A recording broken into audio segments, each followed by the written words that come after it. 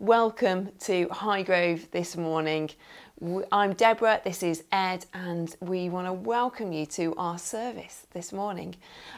We are live streaming on our website, on Facebook Live and on YouTube. We'd love it if you could leave us a message, send us a comment, say hi to one another, send us a cheeky joke if you like.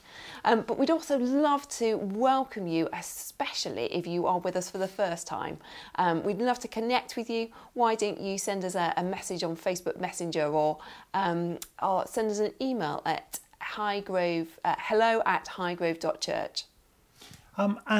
We've got a packed service this morning. There's lots going on, and thanks so much for being here. We're gradually getting used to this, so we're getting there. We're going to, in a few minutes' time, we're going to have some sung worship together. It was really great last week to see pictures of people getting involved in the worship in their living rooms and doing some actions and singing, and it's fantastic. It might seem a bit of a strange thing doing it in front of a screen, but you know, let's get involved. Let's do that. So that's going to be in a few minutes' time.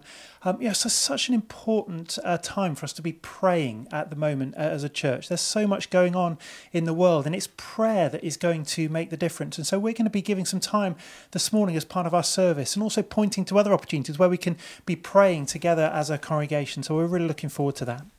And also there's going to be various different sort of activities and sort of fun stuff going on for all ages and for family groups and things. And so we'll hear a bit more about that. And then we've got Jamie Davies, who will be doing the next part of our series this morning as we just dig again into the Bible and see what it is that God wants to say to us. There'll be an opportunity again for prayer ministry, to receive prayer this morning if that's what you'd like.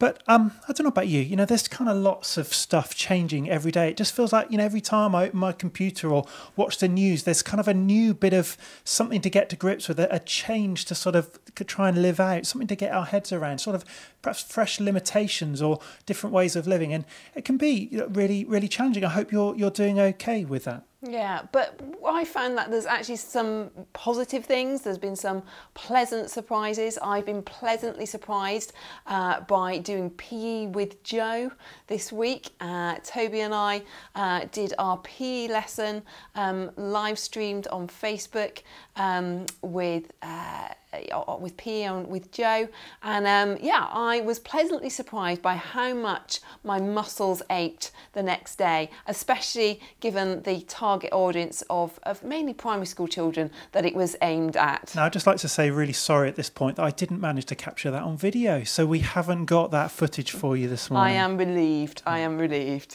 But why don't you let us know if there's anything that you have been pleasantly surprised, anything that you have been encouraged by this week, things that you have found that have blessed you. So why don't you put a comment on the Facebook Live stream or on YouTube, just so that we can all encourage one another. So just before I hand over to Annie and Matt, let's just take a chance to pray together at the start of our worship. Lord, thank you so much for your goodness. Thank you, Lord, so much for the love that you pour into our lives. And Lord, as we come to you now to worship, Lord, we give our lives to you again. Lord, we recognise your greatness. We recognise your power. We recognise your authority in this world. And Lord, we pray as we come to worship, help us to remember that we have a firm foundation in you, that our hope is secure, that we can know what it is to be close to you, to be with you. And we worship you now.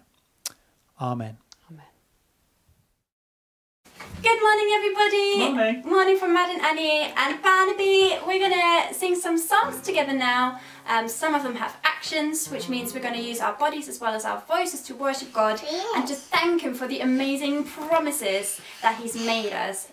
So the first song is All Through History. Start with Noah. Noah built the most enormous boat that kept the birds and animals afloat. The Lord was good, the Lord was strong, and Noah lived his life for Him. And Moses. Moses led his people through the sea, taking them away from slavery. The Lord was good, the Lord was strong, and Moses lived his life for Him. We sing thank you. Oh, thank you, that all through history. You are faithful, thank you, oh thank you, that you are just the same when it comes to me. When it comes to me. Right, now David is very strong. David fought Goliath and he won. Hey! Humble shepherd boy became a king. The Lord was good, the Lord was strong, and David lived his life for him. Now Daniel with the lions. Daniel was inside the lion's den, but God brought him to safety once again. The Lord was good, the Lord was strong, and Daniel lived his life for him. Thank you. Oh, thank you, oh, thank you, that all through history you were faithful. Thank you, oh, thank you, that you are just the same when it comes to me. When it comes to me. Now we're going to sing about Jesus. We're going to make a big cross with our arms. Jesus died to take away our sin, so we could get to know our God again.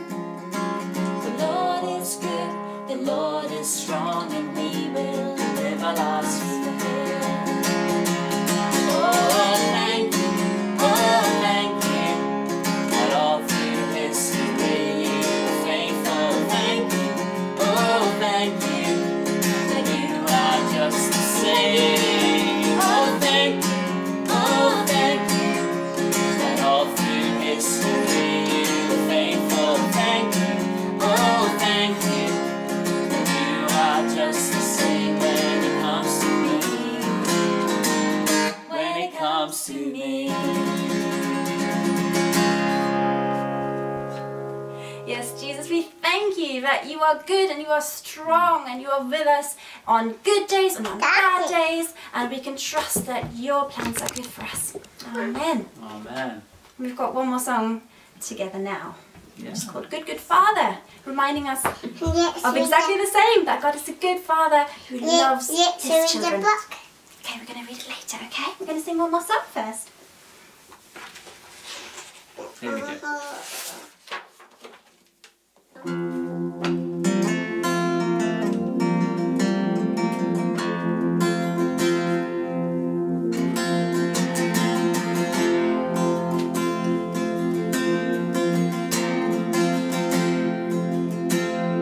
I've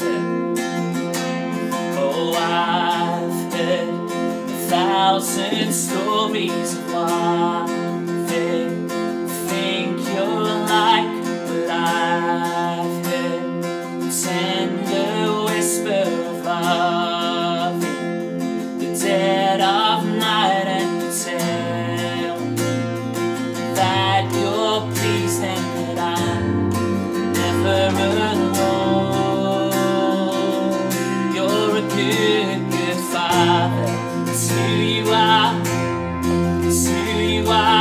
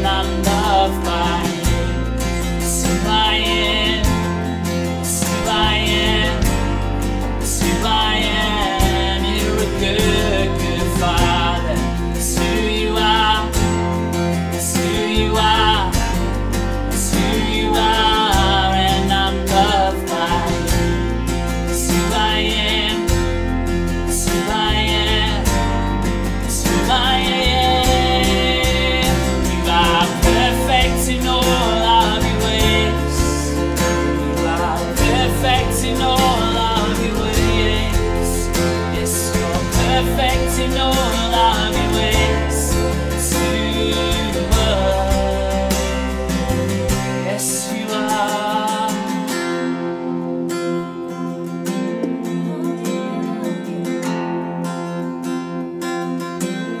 Sing love.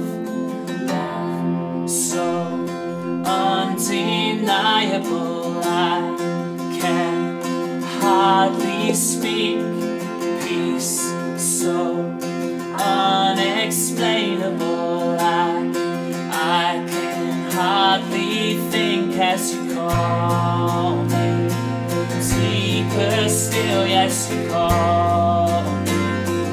Deeper still, yes, you call me. Deeper still into love. Love, love, you're a good, good Father. It's who you are. It's who you are. It's who you are. And I'm loved by you. It's who I am. It's who I am. It's who I am. You're a good, good Father. It's who you are. It's who you are. It's who you are. And I'm loved by you. It's who I am. It's who I am. It's who I am.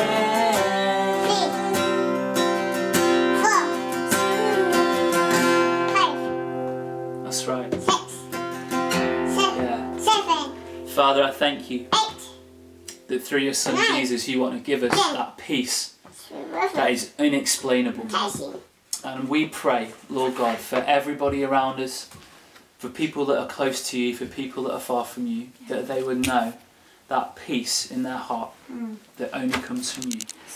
Thank you for your perfect love that casts out all fear. Yes. Amen. Amen. Amen.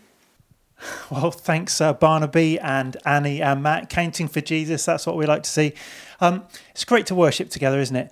And we're going to take a chance now to pray. So I'm going to hand over to the Richardson family as they lead us in that. At this time of online messaging, Zoom, WhatsApp and Facebook Live, it's all enabling us to socially distant. But prayer does the opposite, bringing us closer to God, into his presence and able to know his love and care for us. Just take a few seconds to recognise God with us, his Spirit in us, and Jesus near us. We'll start by thinking about the different countries of the world, all affected by the virus. As you see the countries on the globe, pray for them.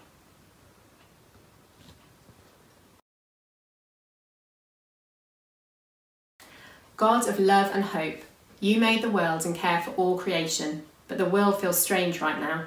The news is full of stories about coronavirus. Some people are worried that they might get ill. Others are anxious for their family and friends. Be with them and help them to find peace. We pray for the doctors, nurses and scientists and all who are working to discover the right medicines to help those who are ill. Thank you that even in these anxious times, you are with us. Help us to put our trust in you and keep us safe. Amen. Abby will now do a prayer for those who are not feeling well.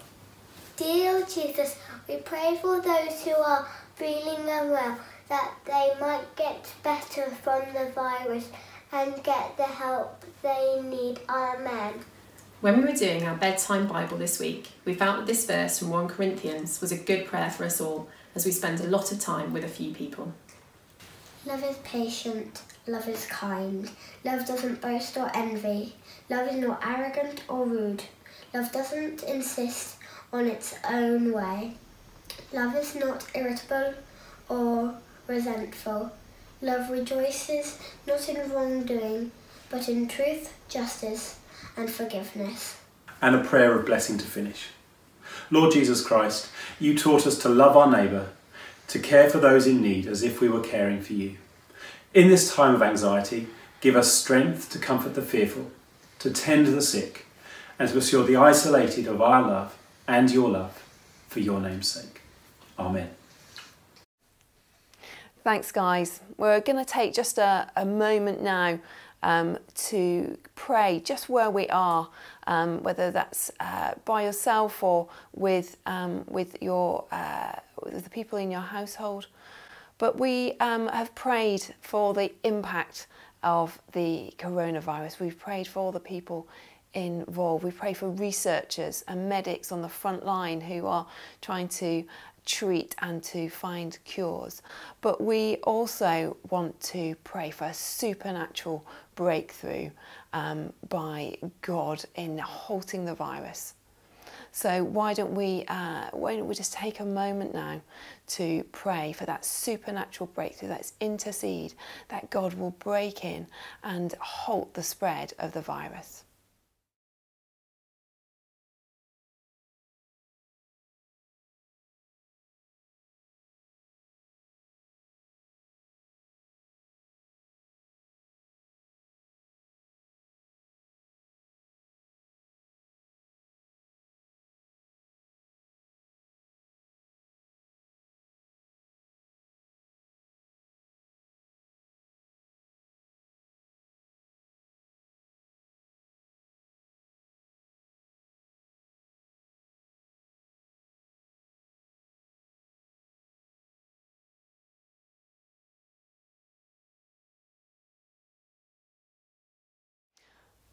Father God, you are mighty, you are all-powerful, and we cry out to you, will you stop the spread of the virus? And all God's people said, Amen. Amen. We're going to take a chance to pray as a congregation this evening as well. So 6 o'clock this evening on Zoom, we're going to gather together to continue to pray. If you've never used Zoom before, then the first thing you need to do is either on your laptop, your computer, go to this website address here, zoom.us, and download the Zoom client, the program on your computer, or go to the App Store on your phone and download the app there. And on an email that we're going to send around just after the service today, there's going to be a link to that, and you just click on that link, and then you'll be able to join that meeting. And we would love to see you in that meeting. You know, you can be on there, you know, with your camera on, so we can see you. Actually, if you just want to sort of, you know, log in and kind of listen into what's going on, actually, you're very, very welcome. Just come and join us this afternoon. This evening, 6 o'clock. Let's hand over to Joe, our children's pastor. Hello everyone, really nice to be with you today. I'm sorry I'm not wearing my children's church t-shirt, but today is a purple day because this week we have been thinking about the story of Noah and the rainbow. So I wanted to talk about that story a bit more this morning as well. Now, I went to try and find some boats so that we could play this, but all my boats were at church. So yes, it is a Vroomster from Go Jetters. This is Noah's Ark, and it's going in our water here. You're not going to be able to see until I lift it up, so you wait a second. So I've been thinking a lot about Noah. And Noah must have been really lonely in his boat. Yes, he had his family with him, and he had lots of animals, but he was all by himself. And in that boat, in that water, let's see, oh there we go, it must have felt like a really long time that Noah was waiting, a really, really long time. But him waiting in that boat for a really, really long time wasn't the end of the story, and God was with him in that boat, and he is with us now too. God made a promise when the waters went down and the boat hit dry land that he would never flood the earth again. And we can hold on to that promise today. And the big word for today is hope. We can hope in that promise. And hope isn't a wishy-washy feeling of, oh, I hope so. It's knowing that God keeps his promises. I just wanted to read a little bit from the Jesus Storybook Bible, which we were looking at all last term in King's Kids, as it was then. And it talks about the stories of the Old Testament, but it brings Jesus back into them. And in everything, we need to bring Jesus back in. So it's a bit of the story at the end of Noah. And it says, and there, in the clouds, just where the storm meets the sun, was a beautiful bow made of light. It was a new beginning in God's world. Now, it wasn't long before everything went wrong again, but God wasn't surprised. He knew this would happen. That's why, before the beginning of time, he had another plan, a better plan, a plan not to destroy the world, but to rescue it, a plan to one day send his own son, the rescuer. God's strong anger against hate and sadness and death would come down once more, but not on his people or his world. No, God's war bow was not pointing down at his people, it was pointing up into the heart of heaven. And as we head towards Easter in these strange times, it's important that we look to Jesus. What a great story about Noah and his family stuck in isolation, just like we are too. So in a minute we're going to hear from Jamie, who's going to be sharing from the Bible. But we thought some of you guys might like to have an activity to do this morning. So this morning we're going to be making some rainbows. So you might have seen around your neighbourhoods that people have been putting rainbows in their windows as a sign of hope. In fact, all around the world, people have been doing this as a sign of hope. So go and grab any creative materials you have. It could be colouring pencils or pens or paint. I've even seen some knitted ones. Go get creative and then we can put them in our windows for everyone to see. I made one yesterday. I did it with watercolour. But we'd love it if you guys were to take a photo of you and your rainbow before you put it in the window and put it in the comment section or stick it on Facebook or Instagram and tag us as a church so the whole church can see your beautiful rainbows. And then please do put it in your windows as a sign of hope to everyone today. We really look forward to seeing them. Okay, and so now we're going to continue our Sunday series called Kingdom Come, and we're going to take a chance to open our Bibles together. I'm going to hand over to Jamie, who's going to lead us through that. But I'm going to pray for us first. Lord, thank you so much that your word is a lamp to our feet and a light to our path. And Lord, we want to listen to you now. We want to take on board what it is you have to say to us. And Lord, we want to be people who live it out in our lives. Amen. Well, good morning, folks. I hope you're well. This is a new experience for me. I've never preached to myself on my own before, to a video. But I've had quite a few new experiences this week. I've been working from home. I've been doing a lot of teaching via video, a lot of meetings via video conference, all sorts of quick learning curves on technology and all that kind of thing. I'm sure many of you have had the same sort of week. I don't know about you, but I'm getting a little fed up of video calls and video conferencing. I much prefer being with people, and hopefully it won't be too long until we're back together again. But for now, I think it's really important that we continue to gather as a church family, even if it's in this strange virtual way. And it's important that we gather around the words of Jesus and hear what he has to say to us. And if you think this is a little strange for you, think about what it's going to be like for me, as right now I'm sitting in my lounge watching myself on TV preaching to myself, which I'm sure is a very strange experience. So hello, future Jamie, and I hope you're blessed by my message.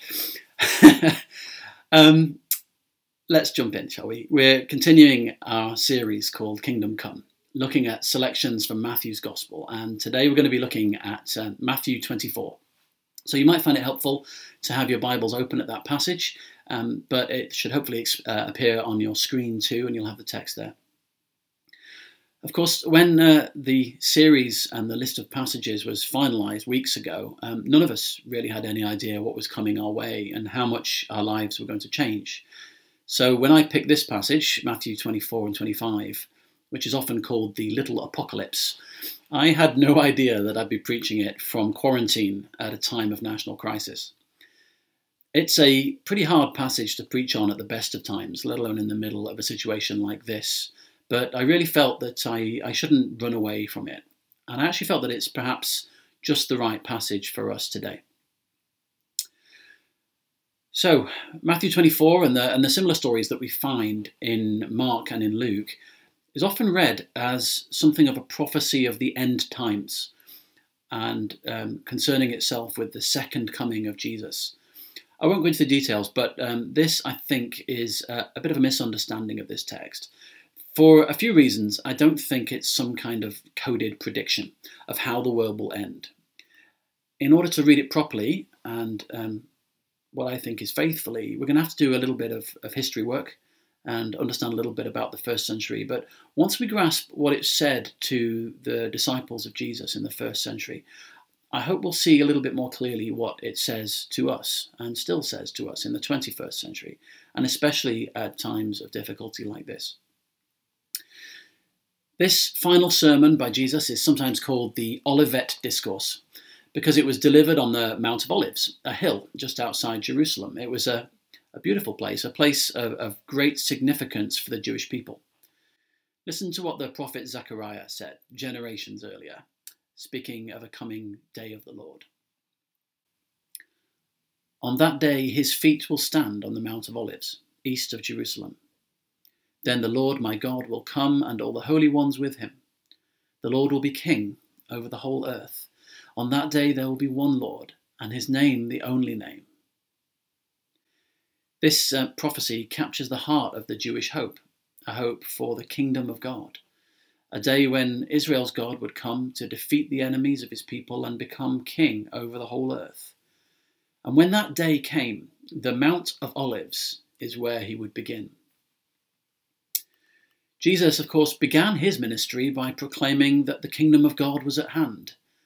And Zechariah's prophecy would have still echoed in the air when Jesus was sitting on the Mount of Olives and taught his disciples for the final time. Jesus was fulfilling an ancient promise that God would come to his people and that he would deliver them from their enemies and that he would be their king. So I don't think Jesus is really talking here about a future second coming from heaven to earth, but about his first coming to Jerusalem, his royal entry to the city and his enthronement as king in fulfillment of Zechariah's prophecy. God would come and be king. Though, of course, none of this was going to happen in the way anyone expected, for this king would be raised up on a cross, not on a throne, and his crown would be made not of gold, but of thorns. As well as his coming to Jerusalem, in this final sermon, Jesus is also talking about the chaotic aftermath of those events for that generation. Their present age would indeed end, in a sense, when he came to Jerusalem to take its evils upon himself on the cross. But when he rose from the dead, the hoped-for age to come would be launched, and his reign would begin. The kingdom of God was at hand. Let's read the passage together. We don't have that much time, and we're not going to read the whole 2 chapters, so we'll just look at a few highlights, beginning with the first couple of verses of chapter 24. Jesus left the temple and was walking away when his disciples came up to him to call his attention to its buildings. "Do you see all these things?" he asked. "Truly I tell you, not one stone here will be left on another. Every one will be thrown down." In the chapter before this one, in chapter 23, Jesus has just delivered a scathing sermon against the religious leaders in the temple. He'd finished by lamenting that Jerusalem had not been willing to listen to him and had resisted him when he wanted to gather them in lovingly, like a hen gathers its chicks. It's a really emotional chapter of Matthew's Gospel. And now, as he's leaving the temple court with his disciples, they call his attention to the splendid temple buildings behind them. Mark and Luke's versions of this story mention how impressed the disciples are with the size and the beauty of the stones. For some Jews, the Jerusalem temple was a matter of huge national pride. The glorious first temple, built by Solomon, had been destroyed, of course, by the Babylonians in 586 BC, and the people had been taken into exile. When they returned to rebuild generations later, their national resources were so low that the second temple had to be smaller and less impressive than Solomon's. And at first, it was a bit of a disappointment for some. We read in the book of Ezra how some of those who had seen the glory of Solomon's temple wept aloud when they saw the foundations of the replacement. But nevertheless, it stood, and it stood for 500 years. And after decades of expensive renovation and expansion by King Herod, at Jesus' time the temple buildings now shone on the hill as though carved from solid gold. And this must have seemed to the disciples to be the most impressive and stable thing in the whole world. In the turbulent days of first century Judea, this 500-year-old building and what it represented was something that they could depend on. So it must have been quite upsetting for the disciples to hear Jesus' response when they pointed the building out. Not one stone here will be left on another. Every one will be thrown down. This is a prophecy of earth-shattering significance for the disciples, and I mean that quite literally. For a Jew at that time, the temple was not just a religious building, but the very meeting place of heaven and earth. Like the burning bush, or Jacob's ladder, or the wilderness tabernacle, after which the temple was modelled, the temple was a place where heaven touched earth. It was not just a building. It was a place where they could meet with God. And this, Jesus tells them, will soon come crashing down. Jesus' promise that all this would happen within a generation came true in AD 70, when at the height of the first Jewish war, the temple in Jerusalem was burned and destroyed swiftly and violently by the Romans. To make matters worse, as the Roman general Titus marched on the city with his army, false prophets rose up and misled the people. In one case, we're told that the huge brass gates swung open all on their own, and this was interpreted by these prophets as a sign that God was opening a door of happiness for his people. What it was doing, of course, was letting their enemies in. Other false prophets encouraged the people to climb to the top of the temple and there await deliverance from God. And there they perished, along with the building. It's an understatement to say that the world was an uncertain place for God's people at that time.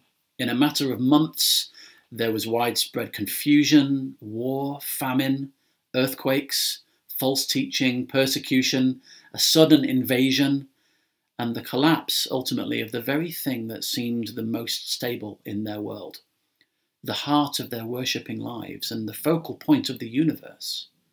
And the temple came crashing down. What would they hold on to when that time came? Let's leave that sad story and go back earlier, 40 years, to where we left Jesus and his disciples, walking away from the newly finished temple and heading for the Mount of Olives.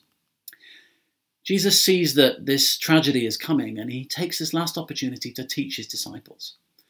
I want to highlight just briefly 3 messages of hope that he left for his disciples to remember when the tough days came, and which I think can offer us hope too in our own uncertain times.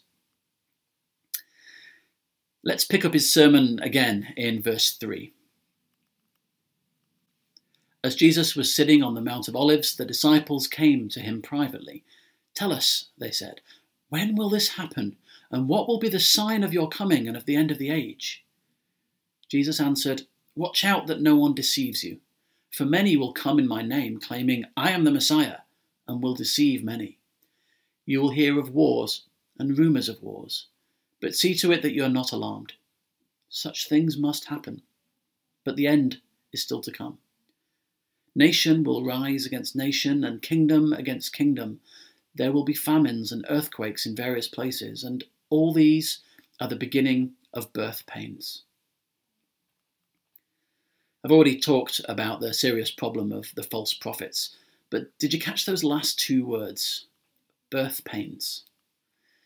Not all pain is the same, of course. There's a pain that leads to nothing, which seems pointless, and that almost makes it worse. But sometimes there's pain that leads to joy, to new life. When Jesus describes the troubles that are coming, he describes them as birth pains. You see, Jesus knows that no matter what happens to the kingdoms of this world, whether they go to war or descend into famine, a greater kingdom is being born in the midst of it all, the kingdom of God. It's not that these things won't hurt, of course they will, as anyone who's given birth will tell you, but they will also tell you that the pain of childbirth is nothing compared to the joy that lies on the other side. Jesus wants to leave his disciples with a new perspective, the perspective that comes from seeing their pain not as meaningless suffering, but the birth pangs of the kingdom of God. When earthly kingdoms are shaken, as they still are, especially right now, disciples of Jesus remember that in the middle of this pain, an unshakable kingdom is being born. I'm not going to dwell on it too much because there's also already been enough sadness in this sermon, but after this, Jesus describes all sorts of trouble and distress that would accompany those days. His disciples will be arrested, sometimes executed. There will be people displaced and others deceived. It's going to be hard for everyone, especially the vulnerable. As he often did, Jesus finishes this section with another lesson from nature. Look at verse 32. Now learn this lesson from the fig tree. As soon as its twigs get tender and its leaves come out, you know that summer is near. Even so, when you see all these things, you know that it is near, right at the door. I'm looking out my window right now and I can see that the twigs of the trees are starting to have little buds on them. The tree doesn't seem to know that everything in our lives has ground to a halt, and yet spring is still springing and summer is near. Why was Jesus worrying his disciples with prophecies of a coming persecution? Surely what they needed now was some kind of sign of life, some kind of encouraging word, something to help them keep calm and carry on. Maybe you're wishing I'd do the same in my sermon this morning. But here's the thing. When these terrible things happened, they would remember what Jesus had said and how he had told them that this was coming. In the unpredictable chaos of those days, they would know a powerful truth. None of this was a surprise to Jesus. The sure things of the world would be shaken, but nothing shakes the Lord Almighty. He's not unprepared or caught off guard. This was true for them, and it's true for us. At the time, no doubt, Jesus' predictions were confusing and scary for his disciples. But once the calamities came, there was a strange confidence that came from knowing that their Lord saw this coming. It didn't make going through it easy, of course, but it gave them assurance that even in times of great upheaval, Jesus was king. And that he's not a king that is caught unawares or unprepared. So we've looked at the birth pains and how that image reminds us that in the middle of pain, the kingdom of God is being born. And we've looked at the fig tree and how that image reminds us that even if we are caught off guard by the things that come our way, God is not. And so we come to the third and last thing I want to look at this morning. In verse 34, Jesus finishes his story about the fig tree by giving them an important promise. Truly, I tell you, this generation will certainly not pass away until all these things have happened. Heaven and earth will pass away, but my words will never pass away. The temple, the place where heaven and earth met, would fall within a generation. And when that happened, remembering what Jesus had taught them would not only give assurance to his disciples, it would give them a new fixed point in a shifting world. By the time the stones of the temple had fallen, they would know that they had a better stone, a perfect cornerstone that could never be thrown down. And they would build their world on this stone, on Jesus and his words, on the one in whom we really do see heaven touching earth. And this is the great news. The same is true for us. Maybe we're feeling shaken and worried about the basic foundations of our lives right now, the things we used to take for granted. Will we be safe and healthy? Will there be food in the shop when I get there? Will I still have a job at the end of all this? Will the economy survive? I realise that for many people in the world, those are daily questions. And I'm very lucky that I haven't to ask questions like that very much until quite recently. But to be honest, at times over the last few weeks, I've begun to feel like nothing can be taken for granted anymore, as if all the things that I thought were solid and dependable in my life were shaken and crumbling. And at times like these, we all need to remember that despite what the world might tell you, there really is only one sure and stable thing worth building your life on. And of course, it's not a thing, it's a person, Jesus, and his words. At times like this, we all need to hear this promise from Jesus again and again. Heaven and earth will pass away, but my words will never pass away. Let's pray. Thank you, Jesus, that your words are the truth, that you are dependable, that you are the solid rock on which we can build our lives. I just want to pray now for anybody who's feeling particularly shaken, anybody who's feeling particularly insecure at this moment. I pray, Father God, that you will come, that you will send your peace, that you will fill each of us with your Spirit now. We look to you. Help us to keep our eyes focused on you, our solid rock. Amen. Amen. In a minute, we're going to head back into a time of worship. But what we want to do is offer anybody who would like to an opportunity to receive prayer this morning. We're going to do that remotely. So here's how that's going to work. If you would really appreciate someone praying for you this morning, we've got a prayer ministry team standing by. And if you text or WhatsApp your name to this number here, what will happen is one of the prayer ministry team will give you a call, and they'll just take a chance in just a really relaxed way to pray for you over the phone. They'll be available until 12 noon today. And so actually, as we head back into worship now, why not take a chance to drop a line through and to ask for prayer? Great. We just got a couple more songs together, so we're going to sing Cornerstone together now.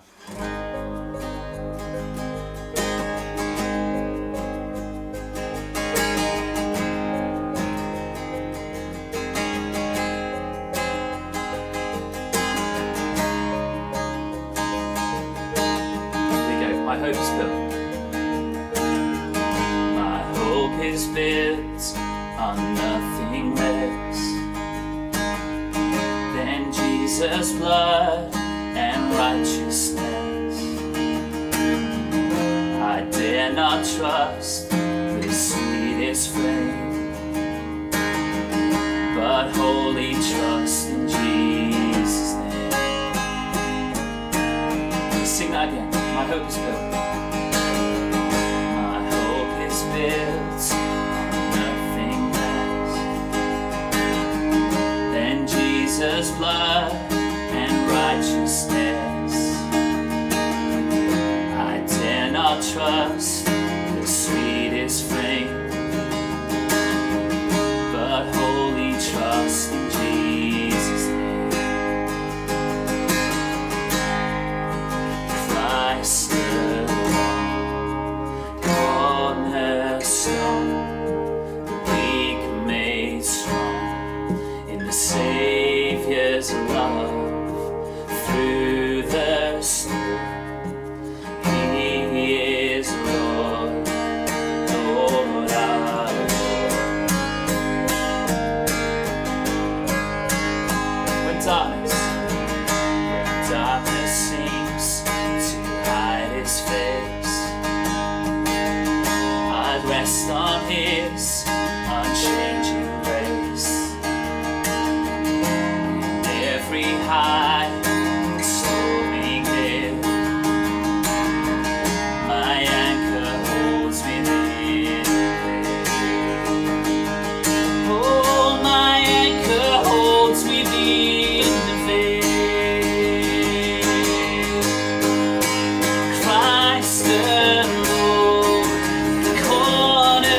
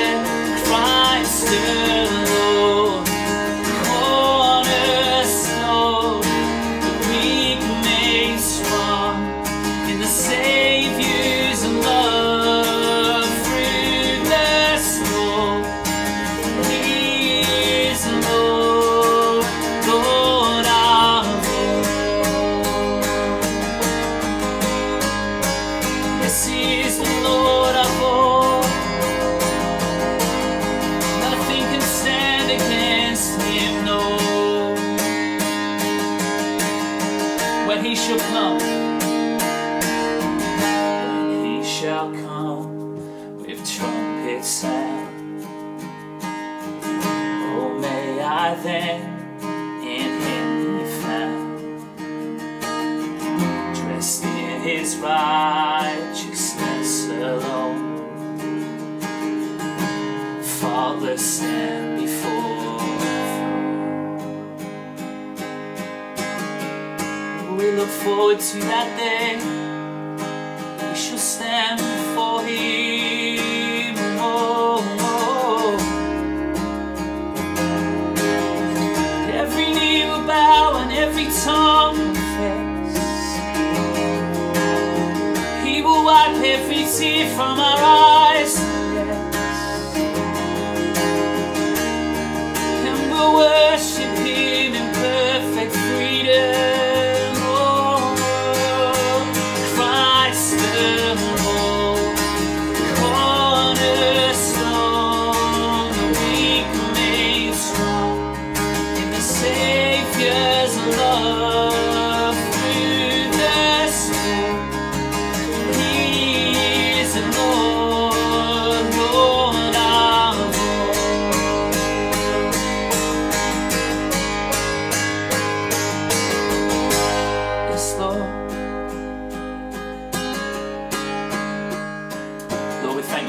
What's going on in our Lord, in our world, in our lives, that we can turn to this timeless truth that you are Lord of all history, Lord of all eternity, and we look forward to that day when you will be all in all.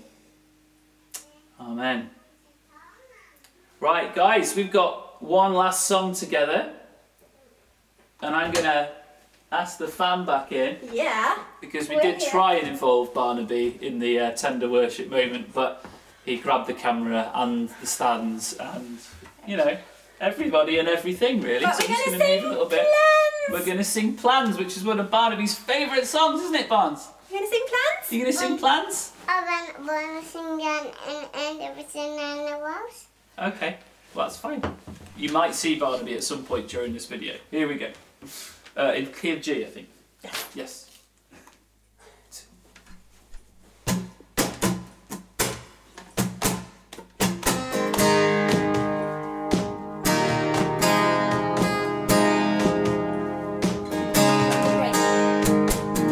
From the breaking of the daylight, help us see the world through your eyes, finding beauty in the broken, trusting promises you've spoken. You've got plans to give us a future and a hope.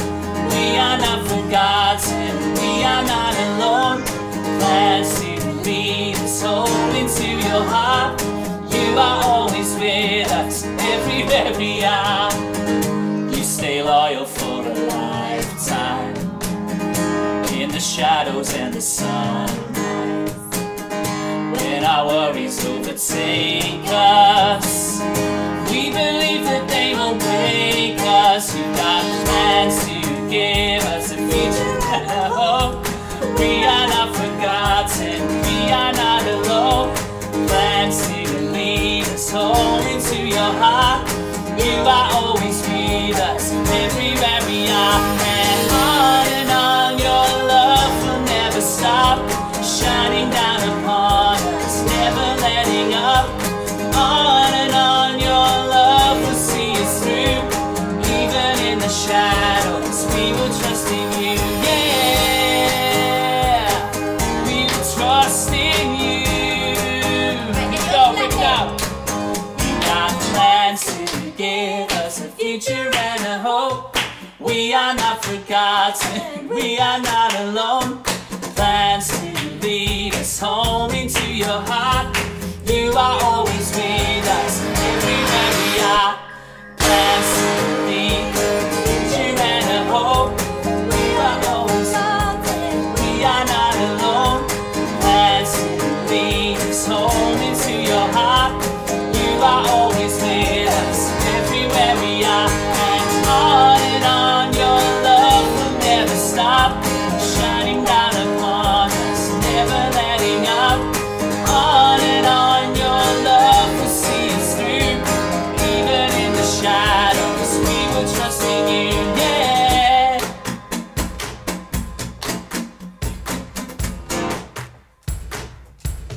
Bit of a funny ending there. Because Barnaby was attacking the camera. But it's true. God has got plans to give us a future and a hope. That's what we turn to, that's what we believe, that's what we declare. Over our families, over our nation, over this world. Today and the rest of this week and forever. Amen. Amen. Well, we're just about to come into land, but just a quick reminder about our prayer gathering later on, 6 o'clock on Zoom. That's for all of the Highgrove family. We would love it if you joined us for that. Do join in later on, 6 o'clock on Zoom. But we thought we'd leave you with a couple of questions that you might want to ponder coming out of Jamie's talk. We just thought maybe you would like to talk about them with your families over lunch today, maybe discuss them with your small group on Zoom, or just sending messages to one another. So we thought that we would ask you to think about one thing that you thought was solid, was dependable, that's actually been shaken up by the coronavirus pandemic. What have you missed most this week?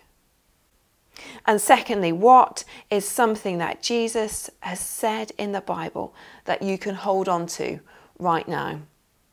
You might want to get creative and write these down, or put them up somewhere in your house. You might want to draw them, or even paint them on some stones as that sign of that firm foundation that Jesus' words are to us for the week ahead. But it's been great to have you with us. It's been great for us to gather together. We've really enjoyed being with you. Thanks for being with us. See you later. See you.